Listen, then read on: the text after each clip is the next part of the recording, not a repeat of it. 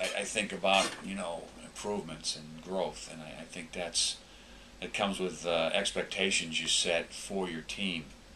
And expectations generally are something you feed off of year to year. 2 years ago we were a playoff team, and certainly I felt at the end of that year that we had a new understanding, a better understanding of how difficult it was to get to that spot, but what a great place to be playing football in December. And I thought we had a better off season as a result, but it didn't translate last year. We didn't have, I think, a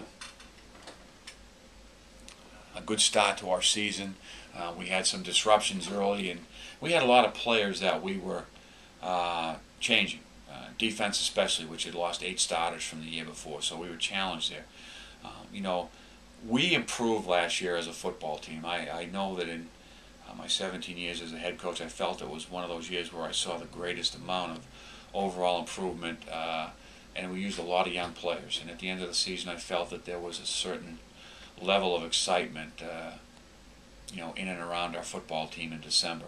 We talked about that and talked about the importance to keep that level of excitement at that high end, but to also understand what it would take. And we've been really working on teaching that, with our players, that the commitment level and the discipline, the sacrifices that have to go into it.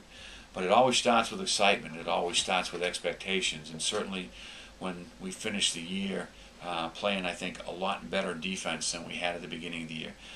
When we finished the year throwing the football at as high a level as I've seen us throw it in quite some time on offense, performing very well on special teams.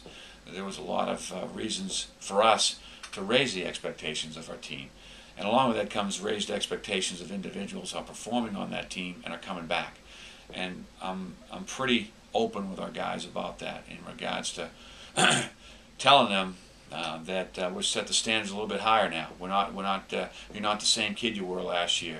You're a proven starter on a CAA team in the best division in the country, the best conference in the country.